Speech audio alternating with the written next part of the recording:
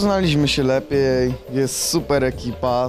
Nie wiem, czy mógłbym sobie wymarzyć lepszą ekipę, super się dogadujemy. Na razie nawet nie patrzymy jak na konkurencję. Powiedzieliśmy sobie, że nie bierzemy udziału w namawianiu na głosy znajomych i proszeniu o głosy czy coś takiego. Niech się zajmą tym znajomi, co znajomi zrobią, to tyle będzie. Po prostu my się bawimy dobrze, bo jest super zabawa jak na razie i będzie pewnie lepsza.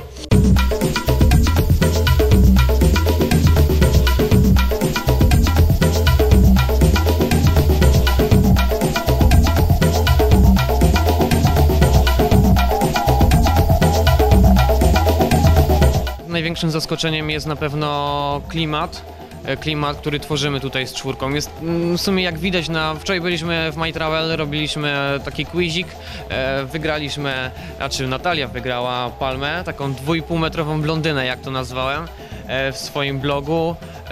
I potem wróciliśmy, oczywiście przywieźliśmy to wszystko taksówką z Castoramy, wózkiem i potem takie wspólne zdjęcie na kanapie, które oddaje właśnie klimat tego, że już poczuliśmy tego bluesa, że jest ten klimat i jak po prostu tu wystarczy spojrzeć i że widzi się, że jest ok, że nie czujemy tej rywalizacji.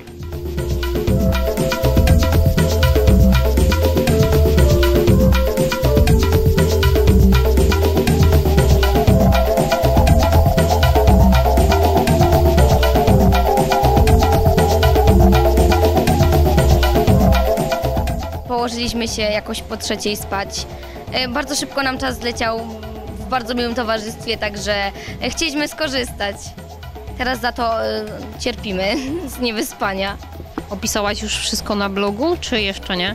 Tak, nadrobiliśmy wczorajszy dzień. Mieliśmy wczoraj właśnie lekki poślizg, ale już wszystko jest ok. No to ja życzę w takim razie udanego dnia i ewentualnie udanego pokazu. Dziękuję.